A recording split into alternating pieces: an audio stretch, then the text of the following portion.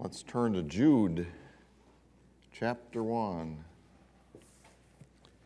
Jude, chapter 1. There's only one chapter in it, but verse 3, it says, "Beloved, when I gave all diligence to write unto you of the common salvation, it was needful, it was important, it was mandatory for me to write unto you and exhort you that you should earnestly contend for the faith which was once delivered unto the saints." This verse speaks loudly to us who love the truth. And if this warning was necessary back in the first century, where are we now after all that's transpired? The church has lost a lot. But even though that was the case, and even though it was weakened by inaccuracy, the Christian message was profound enough to change the world. Those who believed before us have passed their faith on to us, and sometimes through extremely difficult and unbelievable circumstances. And their devotion and their efforts and their sacrifices built the foundation for our faith, which we now freely practice and enjoy. We owe so much to those heroes who died for their Christian faith to preserve it or to reform it. And every day we can open our Bibles and freely believe God and practice our faith. We ought to breathe a prayer of thanks to God for those people, because their teachings still reverberate today, not only in what we believe, but also in our politics and in our society. But the Reformation is not over. It's incomplete.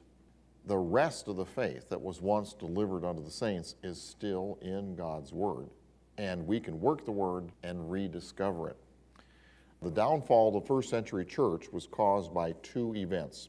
The first event was that Paul went to Jerusalem against God's wishes and got arrested and was in jail for 4 years. And that basically took apart the Gentile church. In Philippians chapter 1, we can see where some people were taking advantage of this situation. Philippians chapter 1, verse 15, "Some indeed preach Christ even of envy and strife, and some of goodwill." So people were taking advantage of his being in jail. And, he tried to direct some of the affairs from jail, but barely a year after Paul was released, the Roman Emperor Nero began persecuting Christians, and this prevented him from repairing the damage. Then in 70 AD, the other side of the church, the Judean side of the church, fell apart when Jerusalem was attacked by Titus and the temple was destroyed. And so when that occurred, the Judean Christians lost their headquarters, and that side of the church never regained the same influence, and it in the end was probably absorbed by the Gentile side of the church. In 1 Peter 4, Peter warned them of what was coming. Verse 12, "Beloved, think it not strange concerning the fiery trial, which is to try you, as though some strange thing happened to you." He saw what was coming. Because of this, and because people took advantage of the situation, there was no central leadership to make sure that error didn't creep in, because you have to have some structure. The body of Christ is not an amoeba. There has to be some structure, not to the point where it impedes the movement of the Spirit, but you have to have some structure. You have to have some place where people can come to get trained. You have to have something like that where resources can be focused and then shared. In 1 Timothy chapter 4, they turned to myths and endless genealogies. In 2 Timothy chapter 1, they started teaching the law. In 2 Timothy chapter 1, verse 19, they were doing things that were against the household of faith. They started teaching doctrines of devils and forbidding to marry or eat meat. In 2 Timothy 1:19, all Asia, and that's Asia Minor, had turned against Paul. In 2 Timothy 2:10, people were teaching that the resurrection had passed. And Titus 1, they were teaching circumcision and Jewish myths in the church. And it's because the leadership had gotten weakened, the church had gotten splintered. And then after that came the warning of Jude, that they should earnestly contend for the faith that was once delivered to the saints. And in the writings of the second century, the church fathers, we can absolutely see that the mystery was lost. They didn't even mention it. The hope, they didn't mention it, or they had twisted it into something different. the manifestation of Holy Spirit were rejected. There was no power. Salvation by grace was replaced by salvation by works. And so these things were lost, and they would have to be won back in blood. 13 and a half centuries later, Erasmus laid that egg that Luther hatched by making the Greek version of the Bible available in printed form and encouraging people to translate from it into their native tongues. That was very radical, because at that point, the Bible was entombed in Latin. That was the language of priests and scholars. It wasn't spoken of the common man. All translations were banned, and it was a death penalty if you owned any other kind of Bible other than a Latin Vulgate. The church dominated all aspects of European culture, and the ecclesiastical hierarchy had been in control for so long they didn't care anymore.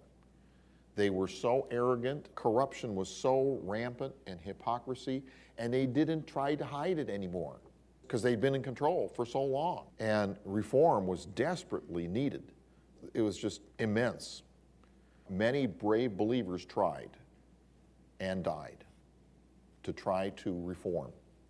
And no one will ever know how many there were, because they just erased them from history. And all they had was just a little scrap of light, nothing compared with what's available today. But they were branded heretics, and they died horribly. They were burned at the stake, burned alive. But people still tried, because the word was so compelling. It was so healing, when even a little scrap of light that people did receive blessed them so much they wanted more. And some people finally succeeded. And of those people who finally succeeded, there were 5 traits of the successful emergence of these reformers. And these are the heroes of the Reformation. And in every case, their efforts revolved around translating the Bible into the languages of the common people. The first one was John Wycliffe, and we're going to center mainly on the English side of things, but because there were many more. John Wycliffe was a believer in England who lived from 1324 to 1384 before Martin Luther. He's called the morning star of the Reformation, and he was born at the right place at the right time to make these spiritual advances. At the same time, Marco Polo was making his journey to China. England was on the rise. Oxford University was gaining recognition as a center of learning in Europe. The Greek manuscripts existed, but they were tucked away in archives, forgotten in libraries. More than 1/3 of the country of England was owned by the Roman Catholic Church, and vast sums of money were being channeled into the Vatican through rents and gifts and taxes, contributions, indulgences, and the Pope was extremely powerful, more powerful than kings and queens. What he said had more weight than what the Bible said, the Pope. When Wycliffe was either 13 or 15, he was sent to Oxford University, and he was a brilliant student. Later he became known as the Flower of Oxford. And he had some instructors there that encouraged him to pursue studying the Bible. And they held views that were against the corruption of the church at that time. And so this is the first trait of those who were successful. There was light from God's word in their life. Then in 1348, the bubonic plague hit Europe, and that was just terrible. 1/3 of the people in Europe died. Can you imagine living through something like that? Just unbelievable. And they didn't know what caused it. They didn't know what germs were. They didn't know where it came from. So Wycliffe thought the world was ending. And so he took refuge studying the Bible. And this is the second trait that was in common with all these people, is that there was a hungry heart to learn the truth.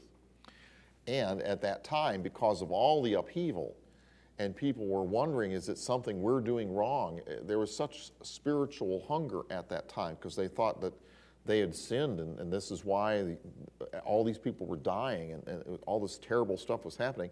So for orders of monks started spreading across Europe. The Dominican, the Franciscan, the Augustinian, and the Carmelite orders. They just swarmed all over Europe, and they competed with one another to get converts and to get contributions. And as their competition intensified, they got to the place where they were willing to do anything, promise anything to get more converts. I mean, even unethical, immoral things. Anything. And when they arrived at Oxford, they recruited so many of the students that the parents stopped sending their kids to Oxford. That and the bubonic plague had caused attrition in the student population, and so Wycliffe started denouncing these begging friars because of their greed and hypocrisy and corruption, and he stood up against them. And because he did that, the people at the university said, hey, boy, this is great. He's helping us out. He's standing against these people who are doing this terrible stuff to our university. And so he earned his doctorate in divinity at that time and began to lecture on the Bible at the college. Now, across the channel in France, France began taxing the church, believe it or not, because they were trying to get money any way they could. And so this brought the Pope and King Philip of France into direct contention. The Pope forbade the taxation of any part of the church without permission from Rome. And King Philip retaliated by cutting off all church funds from leaving France. He said, you can't take it with you. And so the situation spiraled out of control. The Pope excommunicated a whole big bunch of French people, and finally a French army captured the Pope and beat him up so bad that he died a month later. Just unbelievable. And the next Pope only lived 8 months, and when he died, then there was a contention over the succession. And part of the Roman Catholic Church kept popes in Rome, and the other part had a second pope, a competing half of the Roman Catholic Church, where their pope was in France. And for 70 years about, there was this schism in the Roman Catholic Church, and they were fighting each other. And this characterizes the third trait of those who succeeded in breaking through and making reform, and that is that there was a space of grace. In other words, the people in the Roman Catholic Church were so busy contending with each other that they couldn't stamp out Wycliffe. They couldn't stop him from doing what they were doing because they were concentrating all their resources on defeating each other. So there was a space of grace. Also at this time, in 1339, the 100 Years' War began. This is a war between England and France. It went on and off for over 100 years. In 1346, England gained the upper hand, and it was tired of the taxation of the church, so England stopped paying their rents and their taxes and their indulgence money and everything to the Roman Catholic Church because they knew that if they did pay it, it would be turned right around and given to the Pope in France to finance the French army against England. So they knew that if they gave to the church, it was just going to turn around and finance the war against them. Because Wycliffe gained fame in England because he stood up against all these begging friars, the politicians in England asked Wycliffe to assist them in resisting the Pope in Rome. And so he became part of a delegation and spoke up against all the oppression of the Roman Catholic Church, and he actually declared that the Pope was Antichrist. That was just unbelievable to be able to say. Anyone else who had ever said anything like that, they got killed right away. Boom, stamped out just like a bug. But because of the space of grace, because they were so preoccupied, they didn't have enough resources to also address what Wycliffe was doing. And he gained some political allies. He was appointed to an influential position as the rector or the top clergyman at a church in Lutterworth, and this is a town that was on a road between London and Oxford, very pivotal city, and people flocked to hear him teach the word from all over. He gained the ally of the king and the queen of England, Richard II, also the Duke of Lancaster, his name is John of Gaunt, Lord Percy, who was the Earl Marshal, And this is the fourth trait of those who succeeded, and that is they got protection from a powerful third party. The Pope's hounds were constantly trying to get at Wycliffe, those who could get away from the Babylonian captivity issues and fighting each other. And at times, they latched on him. They almost got him. They tried him for heresy once, but the first time, John of Gaunt and Lord Percy confounded the trial with procedural issues and got him off the hook. The second trial, the Queen sent a messenger to the trial and scared them so much they let him go. But what was really interesting is every time they touched him, every time they got to him and tried to limit him in some way, Wycliffe counterpunched by doing something even greater. So the first thing they did is succeeded in getting him dismissed from his teaching position at Oxford. But then you know what he did? He went out and taught the people. Oh no! And then it got even worse. You know, instead of limiting, and now he had all kinds of people that were blessed with what he was saying. And this was the fifth trait of success, and that was that the word was made known to the common man. And then, later on, they got him kicked out from his position at Lutterworth, where he was the top clergyman. But then, you know what Wycliffe did? He upped the ante. He translated the Bible from the Latin Vulgate into English. Oh, no! And see, this is Middle English. I don't know whether in high school you read the works of Chaucer at all, but it's really strange sounding English. You can sort of see it in there. But if you look on page 62, here's John 3:16. For so the God so loved, the U is a V, the world, that he gaf his own begotten Son. You have to read it with an accent, I guess, a Cockney accent. That each man that believeth in him should perish not, but have everlasting life. Isn't that great?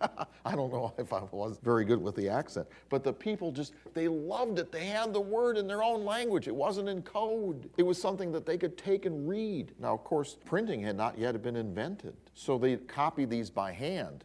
Then he had two assistants, John Purvey and Nicholas Hereford, who translated the Old Testament, and the whole Bible was available in English for people to read, and it revolutionized England.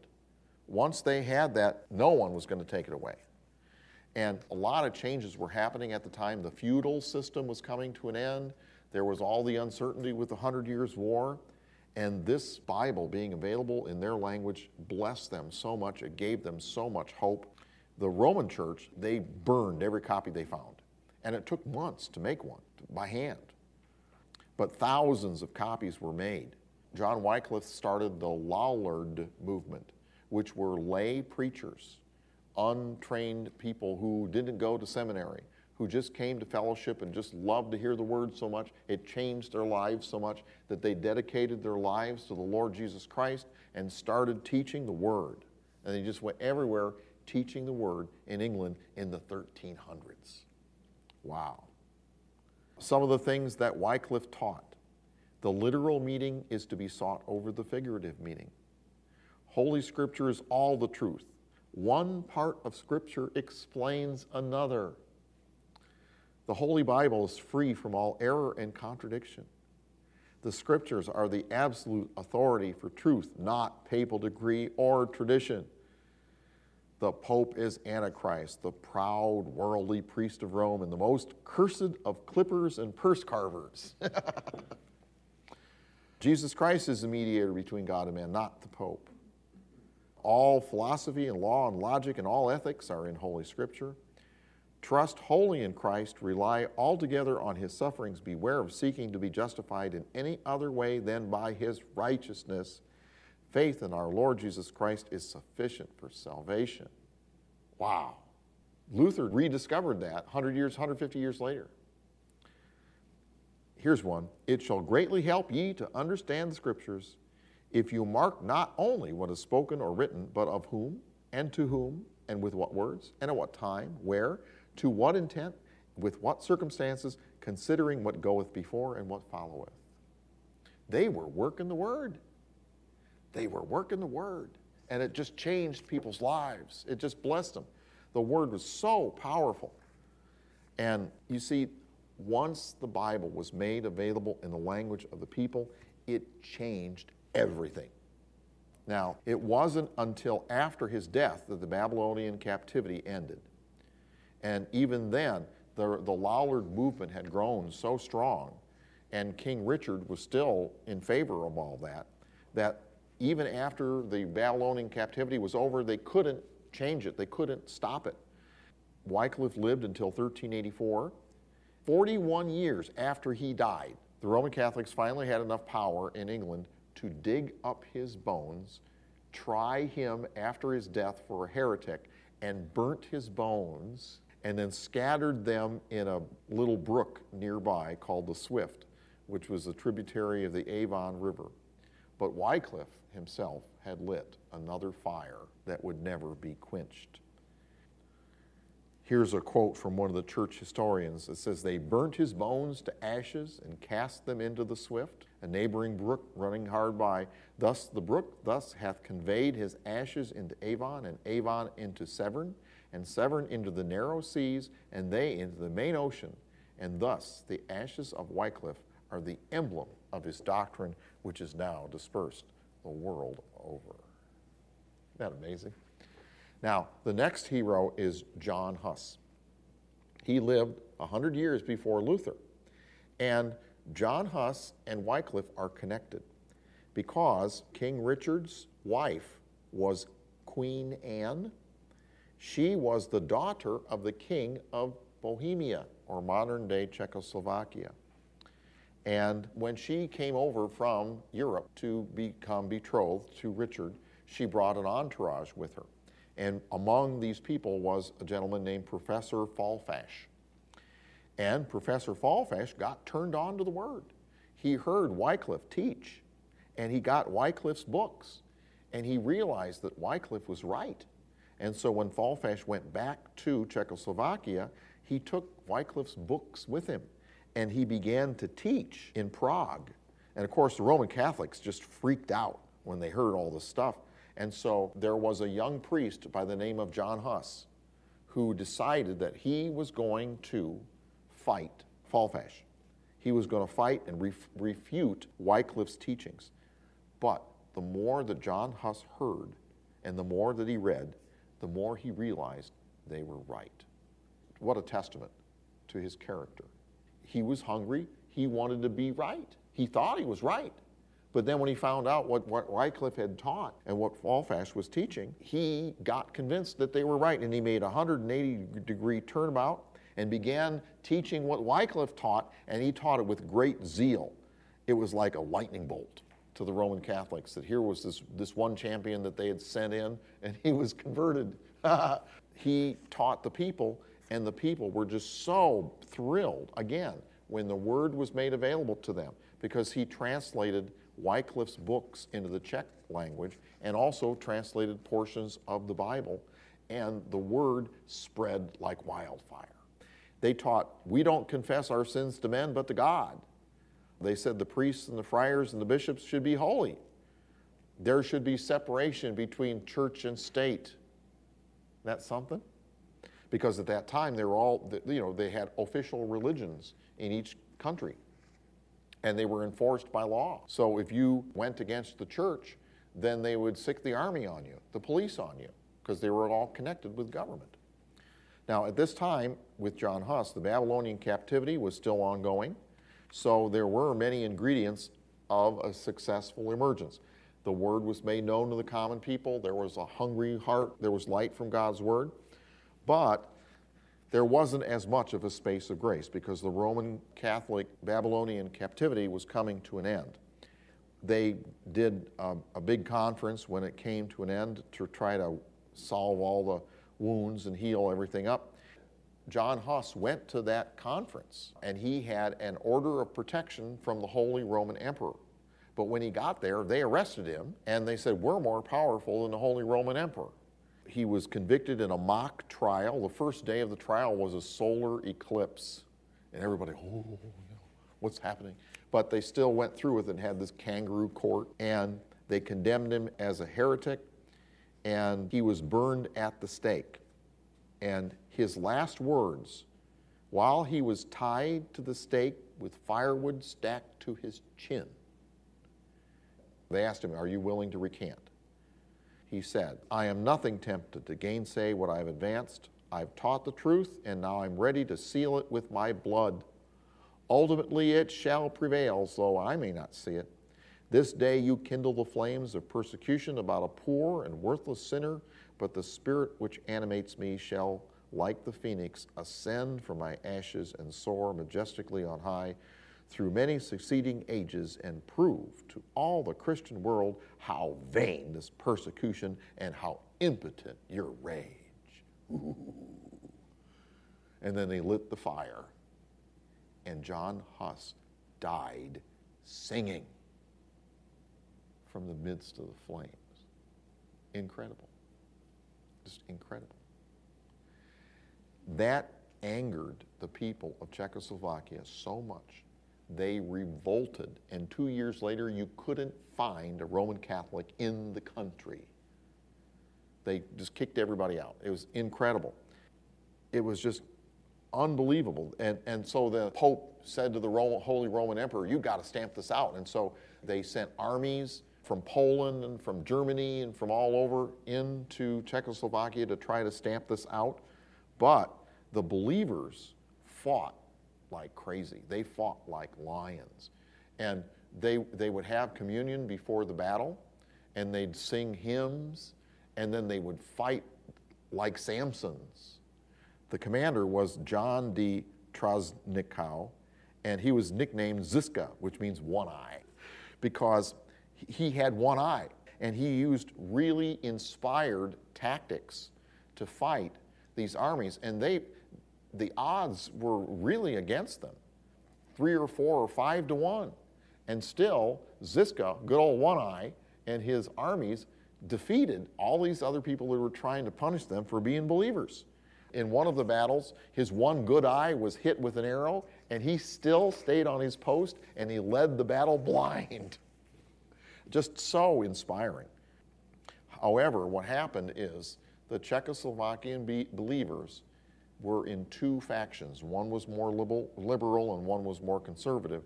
And after a while, instead of allying with each other, they started contending with each other. And because of that, the Roman Catholics could get some inroads. And pretty soon, they crushed them and brutally re-Catholicized the whole country. Really vicious what they did. In Fox's Book of Martyrs, he has quotes of 20 of the Protestant sympathizers that were sentenced to death in Prague just for being believers. And they were tortured and they were beheaded, but before they died, they had a chance to say something. Lord Schislik said, "I have God's favor, which is sufficient to inspire anyone with courage. The fear of death does not trouble me." Lord Viscount Wenceslaus said, "The Lord hath given, the Lord hath taken away. Greater honor now attends me, a crown of martyrdom is my portion." Lord Harriet said, "Almighty God, forgive them, for they know not what they do." These were their last words. Lord Henry Otto, "I feel my spirits revived. God be praised for affording me such comfort."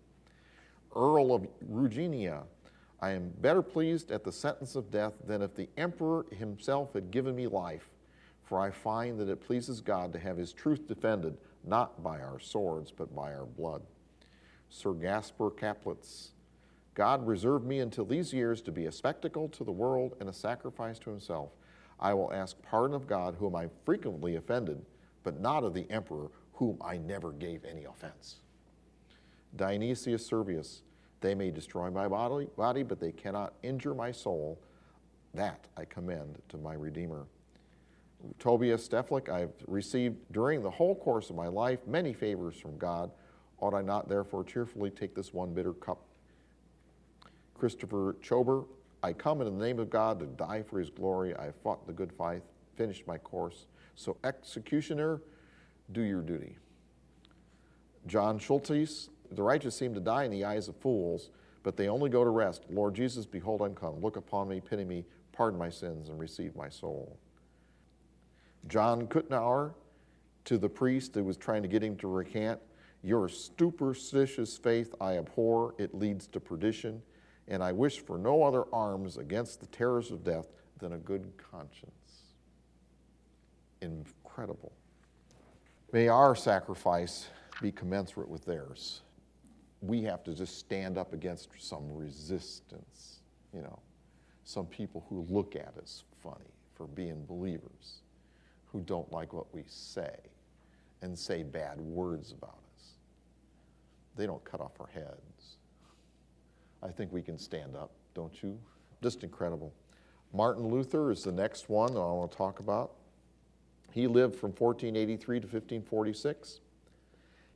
By the age of 21, he'd earned a master's degree from the University of Erfurt in Germany, and his father wanted him to become an attorney. But on July the 17th in 1505, soon after a dear friend had died, he was walking outside and almost got struck by lightning. And he was so terrified that he vowed that if he survived, that he'd become a monk. And so he did, much to his father's chagrin. However, that law training that he had received later on paid off big, because Luther could really argue. He could reason his way through an argument, and he was not intimidated. And so he joined the Augustinian order of monks, but he had a problem in that he became extremely sin-conscious and insecure, even to the extent of persecuting himself, beating himself. He would go outside in the middle of winter and lay on the ground in the snow in the dead of winter, and until his fellow monks would carry him back into the monastery, because he had such a low opinion of himself. And this behavior got the attention of the head of the monastery. His name was John von Stolpus. And so he tried to get Martin Luther to stop doing these things and just simply love God. But Luther said, I hate God. And that actually added to the depths of his despair, because he couldn't identify, because he thought God was the righteous judge and he could never rise up to what he was expected to do. And so John von Stolpus, the leader of the monastery, he tried several things to try to get Luther out of his funk. First thing he did is he got him to teach the Bible, thinking that the Word would help him. And later on, he encouraged him to get his doctor's in theology, hoping that he'd get so busy in his studies that he wouldn't have time to be so introspective. Then he even sent him to Rome on a special trip on behalf of the monastery, because when you went to Rome, you could do all of these things that would shorten your life in purgatory, supposedly. You go through all these rituals, and you could pass go and get $200, whatever. And so anyway, but when Luther got there, he saw the hypocrisy and the flippancy of the Roman pastors and bishops and monks, and that just hit him in the heart and cut him to the bone. Because he was serious about this, and all these other guys, they were just making it into his big game and taking advantage of people and doing whatever they wanted. So when he got home, he was more troubled than ever. But pretty soon, the studying the Word started to take root. It started to have some success. And so there is the hungry heart. And he became a priest at the local church, and he taught the Word on the level of the people, because he had gone through all of this depression and all of this stuff, and he was able to identify when people had problems. It wasn't like he was condescending and talking to them like that. He was talking to them on their level, and the people really were blessed by what he was teaching them. But finally, in 1515, he had his breakthrough. And he has a quote in here where he recounts the story where he finally understood Romans 1:17. He says, though I lived as a monk without reproach, I felt I was a sinner before God with an extremely disturbed conscience. I could not believe that he was placated by my satisfaction. I did not love, yes, I hated the righteous God who punishes sinners, and secretly, if not blasphemously, certainly murmured greatly. I was angry with God. and said, as if indeed it's not enough that miserable sinners eternally lost through original sin are crushed by every kind of calamity by the law of the Ten Commandments, without having God add pain to pain by the gospel, and also by the gospel threatening us with his righteousness and wrath. Boy, he had his head on backwards, didn't he? Thus I raged with a fierce and troubled conscience. Nevertheless, I beat opportunely upon Paul at that place, most ardently desiring to know what St. Paul wanted in the book of Romans. And at last, by the mercy of God, meditating day and night, I gave heed to the context of the words, namely, in it the righteousness of God is revealed, as it is written, he through faith is righteous shall live. There I began to understand that the righteousness of God is that by which the righteous lives, by a gift of God, namely by faith. And this is the meaning. The righteousness of God is revealed by the gospel, namely the passive righteousness. That's that inherent right, the sonship right, which merciful God justifies us by faith, as it is written, he through faith is righteous shall live. Here I felt that I was altogether born again and had entered paradise itself through open gates. There a totally other face of the entire Scripture showed itself to me. Thereupon I ran through the Scripture from memory. I also found in other terms an analogy as the work of God, that is what God does in us, the power of God with which he makes us wise, the strength of God, the salvation of God, the glory of God. It changed his life. Just Romans 1:17. Once he understood it. And then he loved God as much as he used to hate him. The righteousness of God is revealed from faith to faith, as it is written, the just shall live by faith. That's a key. That's what keys do. They totally change people's lives. See, before this time, the Roman Catholic Church had taught that salvation was by works, not by grace. And so Wycliffe had also taught justification by grace, but that teaching had been rehidden. And so now he took solace in God's grace and love, and the whole world and the Bible became totally new. Everything that he had learned got reshuffled into new sequence, into accurate sequence, and it fit. So he started teaching it, and it just blessed so many people because they had been oppressed by all of this stuff. And so he faithfully ministered to his congregation. And see, you know, the plague would go in waves around Europe. And there was one time in 1516, a wave of the plague hit Wittenberg where he was. And you know what he did? Even though his fellow monks and everyone were encouraging him to withdraw, he kept ministering to his people. That's just amazing. Now, at that time, the Roman Catholic Pope decided to build St. Peter's Basilica. And it was so expensive in $1,500 that it would be equivalent to sending a man to the moon. It would be just as expensive as sending a man to the moon, that one building. It was so ornate and gaudy, and the architecture was so pushing the envelope and everything. It was so expensive, it would be as expensive as a moonshot. And they had to raise money. So they drew up what was called a special indulgence, where you could get your grandma out of purgatory by paying money. And so they had salesmen that would go out and sell these, and they'd get a commission. And one of these salesmen was John Tetzel. He was willing to make any claim that increased sales. He promised special reductions for the punishments of sins.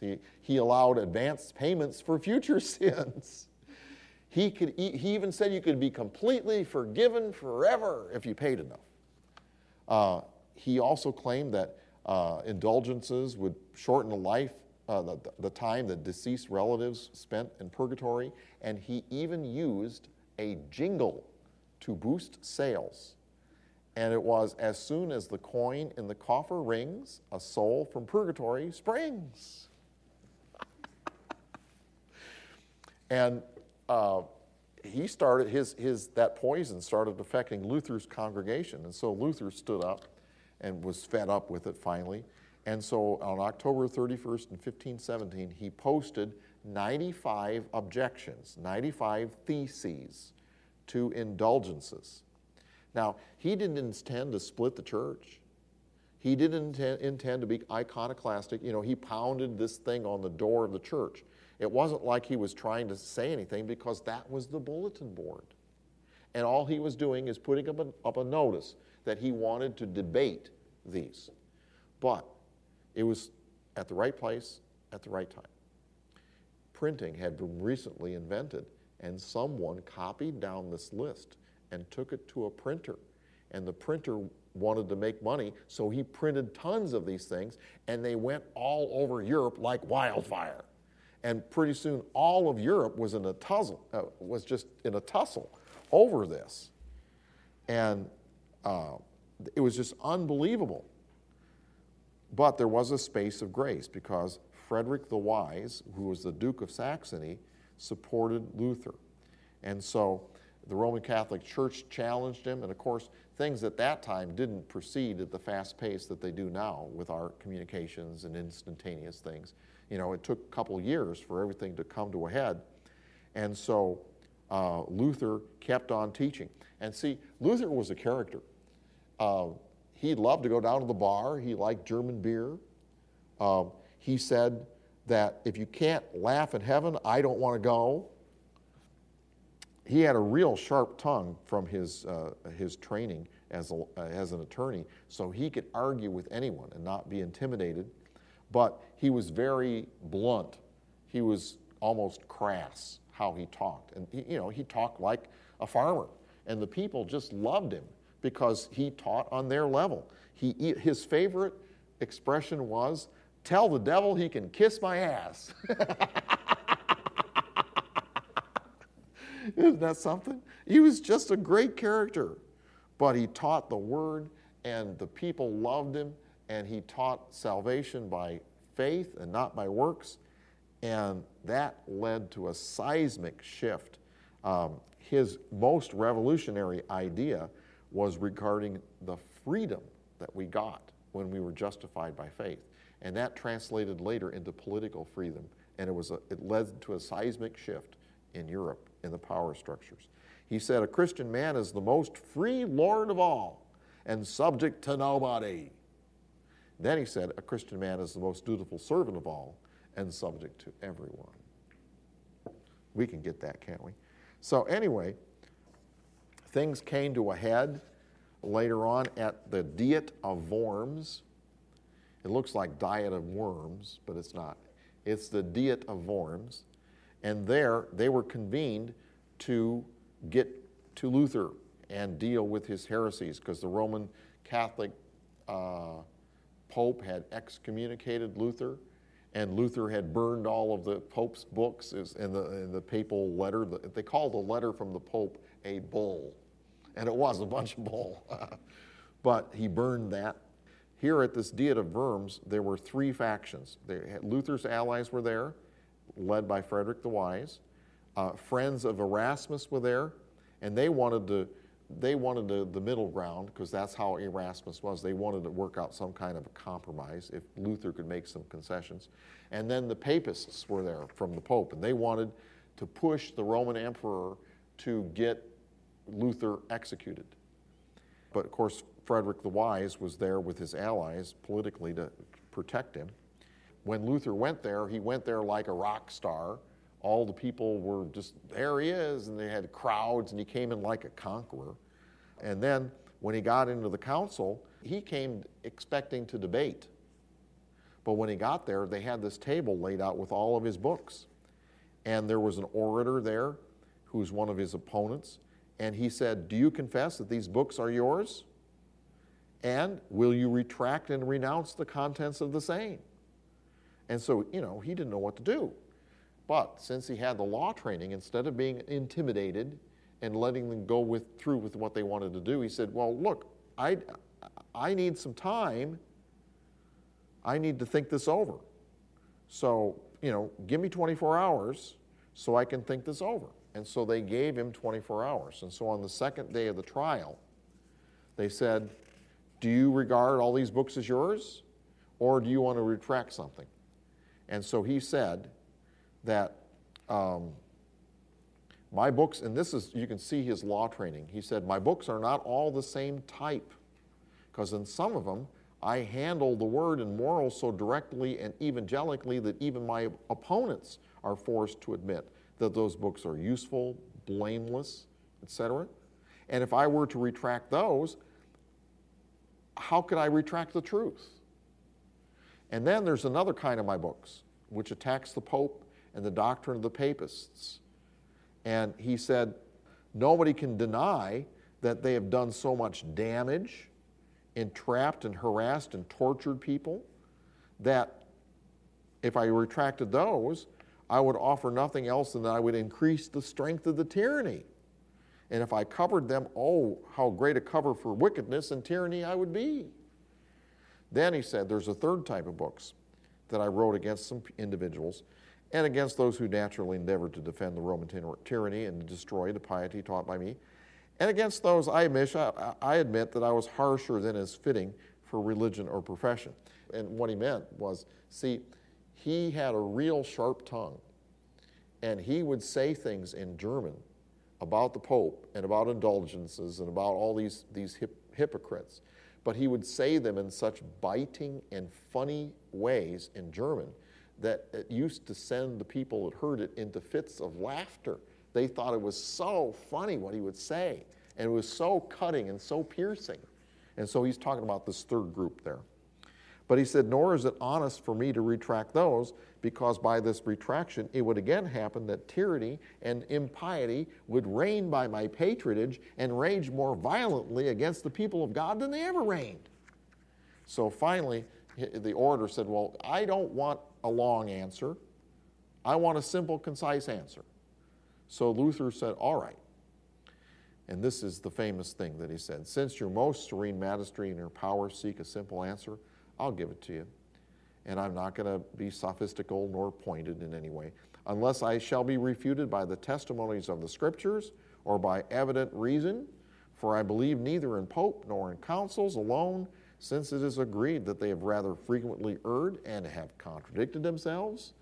I am defeated by the writings prompted by me, and my conscience is captive to the words of God. I cannot and I will not recant anything, for to go against conscience is neither right nor safe. Here I stand. I can do nothing else. God help me. Amen. Right in the king's face. What courage. He even said to his friends after that, he said, I'm done. I'm finished. They're going to kill me. You know, they're going to roast me alive. But because of Frederick the Wise, the King Charles of the Holy Roman Emperor could not decree there in public that he would be executed. So he just said, look, if anybody can get to him and kill him, then we'll let him do that. And so what happened is Frederick the Wise and his compatriots figured out how to circumvent this. So what they did is when Luther was on his way back home, they kidnapped him and made it look like somebody was carrying out King Charles' decree that anyone could kill him if they could get to him. And so they spirited him away to this castle and hid him there for 6 months. And Luther grew a beard and changed his name. He became a Knight George. But while he was there in seclusion, he did the unthinkable. He translated the Bible into German. And he did such a wonderful job of doing it that it became the standard for the German language in grammar and spelling. Everybody read the word so much that it controlled how they talked, it controlled how they spelt things, it controlled the grammar. It was such an influential work. The Old Testament was, New Testament was finished in 1522. The Old was finished later in 1534. That just totally changed stuff.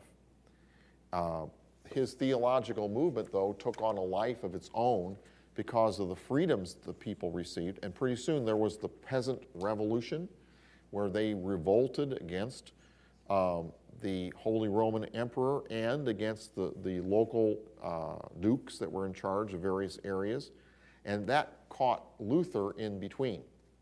because his protectors were those very same dukes. So he could not conscience the violence. He was more conservative. He could not conscience the violence that they were doing. And so he backed the dukes. And so he pretty soon the revolution ended, and the people, some of them were kind of miffed at Luther because they expected him to support them, but he didn't support what they did. But and then Luther got married, as well as almost all of the other priests that were former priests in Germany. They changed to Lutheranism and they got married. And Erasmus quipped. He said, "What started out as a tragedy turned into a comedy, with everyone getting married and living happily ever after." The next one I want to talk about is William Tyndale. He was in England. William Tyndale translated the Bible into modern English. He was a brilliant scholar. He was able to speak 7 languages. He was influenced by Erasmus, who said the Bible should be translated into the vernacular so that the plowboy and the simplest woman can understand it. Luther also inspired him. And he was very much in favor of teaching the Word in English. Of course, that was very controversial in England, and he debated it. At that time, the only language the Bible was in and the services were in Latin. And so he one day had an argument with a local friar in England, and he exclaimed, "If God spare my life ere many years, I'll cause a boy that drives the plow to know more scriptures than you do." And he did it. The priest started accusing him of heresy, and he tried to go to London to get the backing of some of the influential people there. And he wanted, he tried to get some backing to translate the Bible into English, but no one dared do it. No printer would dare print it. So finally, he fled to Europe, went and visited Luther, and there in Europe, he traveled from city to city and translated the Bible into English. The New Testament was done in 1522, and so by 1525, well, he finished in 1525, put it that way. A printer in Cologne, Germany, was printing it, but then a spy from the Roman Catholic Church found out and snuck in and almost had all of it confiscated. But Tyndale and his assistant grabbed all the printed sheets and escaped to another town and finished it in Worms that same year. And then his New Testament was smuggled back into England, and they smuggled it in bags of grain and other things like that. And whenever one of his Bibles was discovered by the Roman Catholics, they just went nuts, and they destroyed them, they burned them. But the people loved it so much. There was so much hunger for the Word in their language. The priests really hated it because Tyndale's translation didn't have the word purgatory in it. And purgatory was a real lever that the priests held over the heads of the people to try to get them to kowtow to what they said. They said, "You're going to fry in purgatory for millions of years and never go to heaven," and all this other stuff. And also the indulgences, they would pay money to get them out of purgatory. And so his translation of the Bible didn't even have that word in it. And so it eroded their power over the people, you understand? Tyndale ended up in Antwerp, Belgium, which at that time was another free city, not as controlled by the Roman Catholics. There was a merchant there that was selling his books, and a bishop from England approached this merchant and said, hey, I hear you have a whole bunch of Tyndale's books. And he said, "Yeah." And so this bishop from England said, "Well, here, I want to buy them all so I can burn them. So he won't have any more Bibles." And so the merchant told Tyndale what was happening. And so they conferred, and so they sold the bishop all these Bibles. But see, this was the first printing that had all the errors in it. And so they had already gone through it and found the corrections.